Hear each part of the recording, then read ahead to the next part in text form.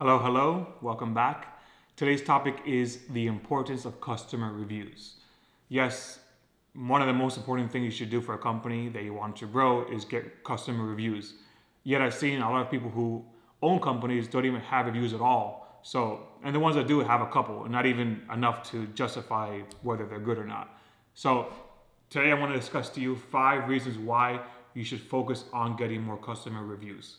Before I start, I want to give you a quick statistic about reviews. 90% of customers say they read a review about a company or product before anything else. So that right away that tells you that everyone looks at reviews no matter what. So focus on that. Number one, why you should have reviews is it brings in more sales. Obviously, the more reviews it has, the more credibility it has for the customer, and they can ultimately choose if they want to buy your product or not. So it brings in more sales.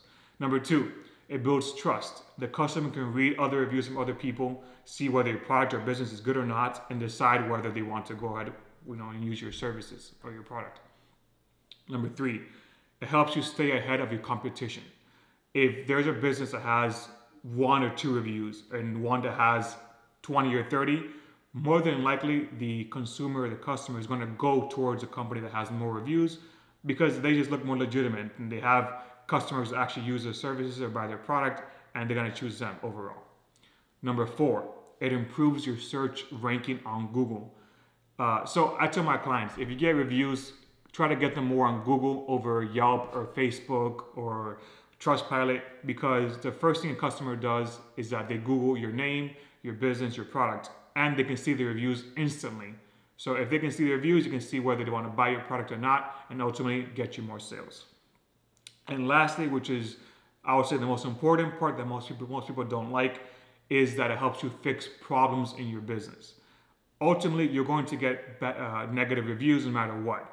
But instead of dwelling on them, try to see it from the customer's side and try to improve of what you did wrong and how you can fix the problem of why they had a bad experience.